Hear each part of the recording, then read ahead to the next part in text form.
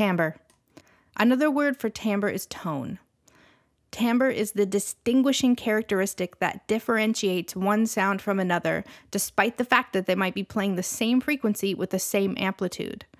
When we're describing a sound's timbre, we use words like sharp, round, reedy, brassy, or bright to describe them.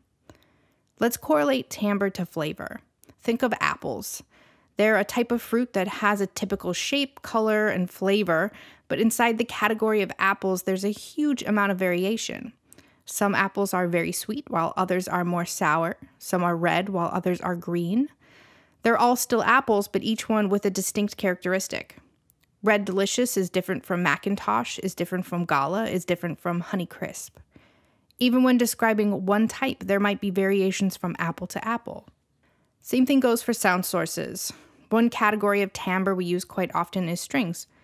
Inside of the string family, we have violins, violas, cellos, and double basses. They have similar timbres and tones in some ways, but each one is distinct. When comparing two different violins, one might have a very bright sound while the other is more muted and dark. Even when playing one violin, we can produce different timbres by bowing a different way.